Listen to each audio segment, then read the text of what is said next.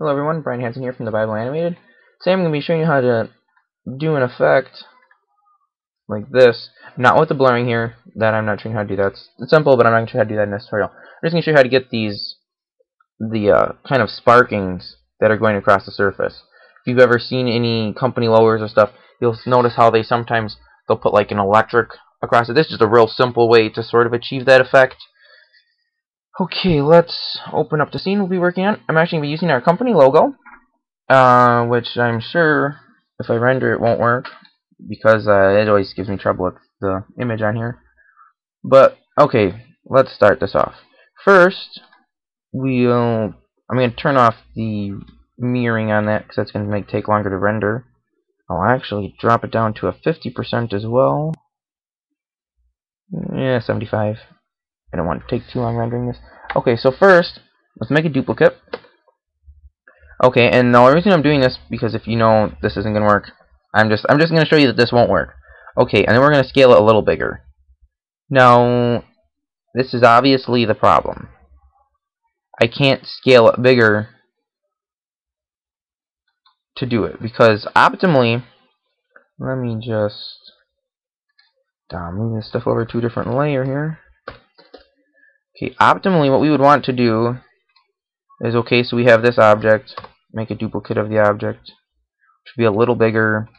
Then on the duplicate we'd add the new material with a texture called electric.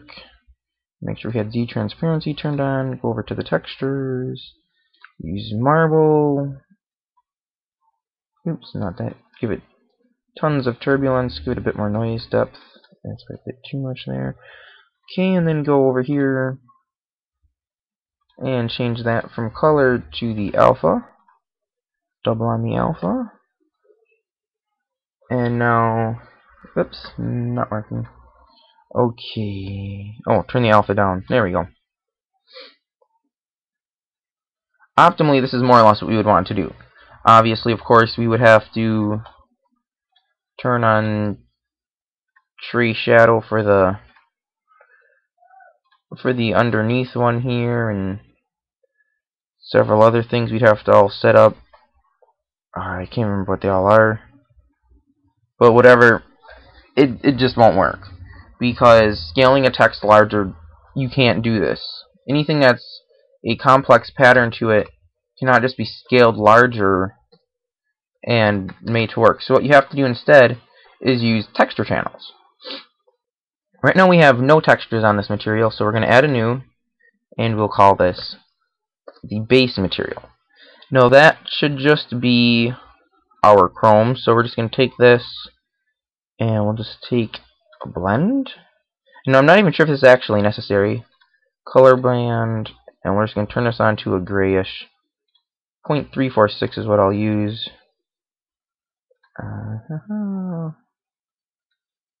Let's see. 0.346. Okay, so now if we were to render that, we would get, ta-da! It's gray. Wow. Okay. But so then, hey, and the Bible is actually coming out right. So we go to the next. We need a new material, and this will actually, we can just use that electric one I created a second ago. Elect. I'm going to take the C off the end. Okay. And then turn it off of color. Alpha twice. Turn the alpha to 0. Z transparency. Now, oh man, I wish I could remember if I'm doing this right. Well, we'll see. We don't want to use that silver color anymore. So, we'll take the color band on this guy. We're actually going to move this over quite a bit, draw the alpha. That's actually more or less already giving me the effect I want. And we want to use the color on that. Do the alpha the other way, okay. So we only want one alpha on this elect material. And, okay, definitely not working. I am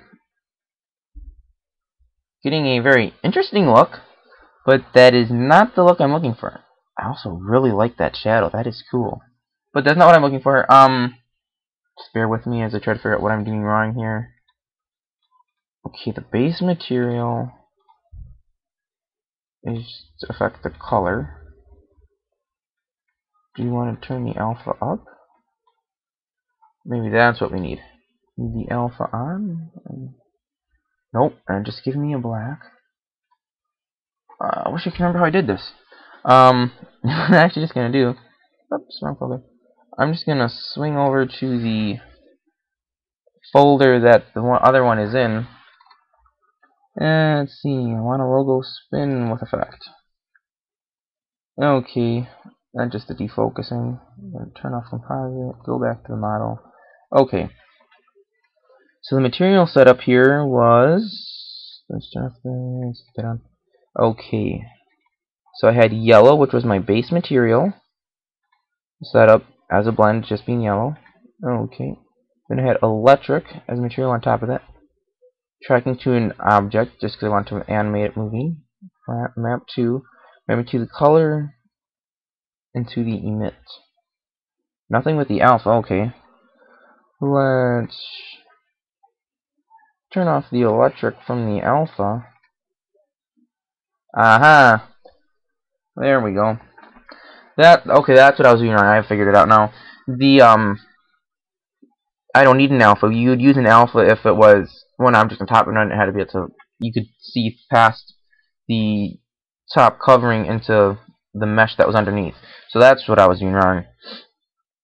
Okay, now obviously, if you want the electric stuff there to move or something, I'll just set this up to actually to follow an object. I'll have to create a new. Oops. I'll have to create a new object here. Just use an empty. We'll call it Bible, just for the sake of calling it Bible, I guess. Right there, then we'll insert a location key, go up about 100 frames, move it over, give it a new location key. Okay, now it moves.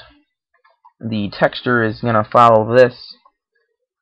So the text, the Bible, will be going through an apparent texture field, which is because the texture is moving, which will move the electric sparks here around on the wording. Now, if we go back to the textures here, we can actually create a new texture, new line here in the color band. Okay, we're actually going to put this to a white, because on the edge of our electric, turn the alpha to 1, we'd probably have a bit of, actually that would be the other way, the inside of it would be white with a bit of a blue on the outside, I'm thinking. I can't remember now. Do you want blue on the inside or blue on the out?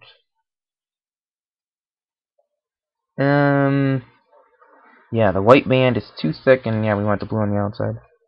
So let's do that. And there we go. So you have the white sparks, and the blue is on the outside. Now, yeah, we could play with this a lot. I'm actually thinking there is a way that you can grow a mesh and not just scale it from the center point, grow it from all vertices and push them outward, but I'm not sure, and I haven't researched that yet. I really should, because if you could do that, that would be how you'd get the sparks that are not on the mesh, and then we could have reflectivity set up onto the material of the Bible animated here, and we would see the sparks reflecting on that and whatnot. But for a cheap, something that's in the distance, maybe you're doing this on, I don't even know what a real-life application for this would be. I mean, aside from putting it on a logo, which normally you're going to have full screen, so, you know, but for a quick, easy, simple way to do it, this works. It's what I used, not for anything actually for the Bible animated yet, just for an Awana logo spin for our Awana group that my commander wanted me to make. I just did it for fun. I was just doing all sorts of different stuff, and that was some of my stumble upon. I thought, hey, this is kind of cool. I'll show people how to do this. So there you have it. That is it. I'd render an animation, but that would take too long, and I haven't rendered one yet. I might just throw it in at the end of this video to show you the final animation. That's probably what I'll do. But till next time, I'm Brian Hansen for the Bible Animated. Thanks for watching. Happy blending, and you know, I think we're gonna put this one up on Vimeo. So it will be on Vimeo first. Of course, you're going to be watching it now on Vimeo, and you'll be watching it, and you'll be saying, well, yeah, it is on Vimeo, that's why I'm watching it. So obviously that's where it is. It was going to go up on YouTube too as well, though. So if you're not a Vimeo subscriber, you don't have a Vimeo channel and whatnot, don't worry, I will put it up on YouTube in a few days, and then you can see it from there. I don't know what makes YouTube so much better than Vimeo. I mean, Vimeo you can download stuff, but whatever. Do with what you will. Thanks for watching. God bless.